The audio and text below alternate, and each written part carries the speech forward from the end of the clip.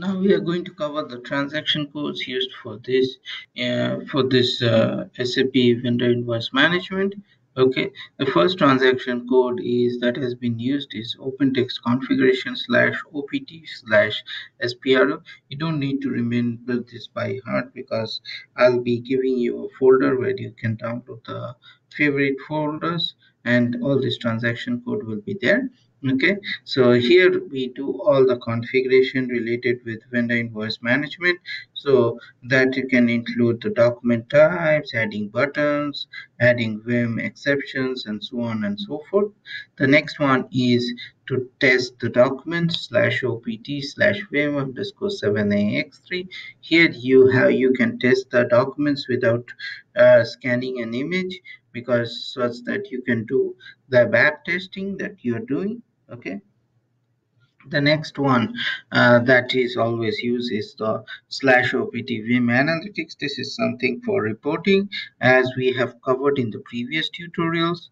That this extensively you can use. This is like the uh, place where all end users can check what is the vendor status, payment status, why it is not paid, and what is where it is stuck and everything. The next portion is the role test utility. So this is something where we can put a vim document number and check where in which role it is going to and why.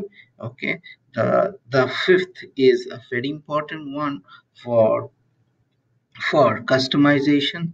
So this is for table maintenance, for a constant table in OpenText. Since it's a add-on, here you can maintain all the custom piece or the extending piece that vim provides. So here we will, in this tutorial, we will cover this table to maintain the pre-process.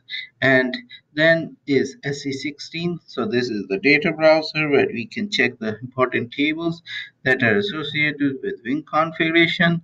And last but not the least, SW3 or automatic workflow customizing, which is very important because without which Vim will not work. As we have discussed, Vim works mostly through workflows, and if the workflows are not, all the configuration is not done properly, the vendor invoice management process will never work.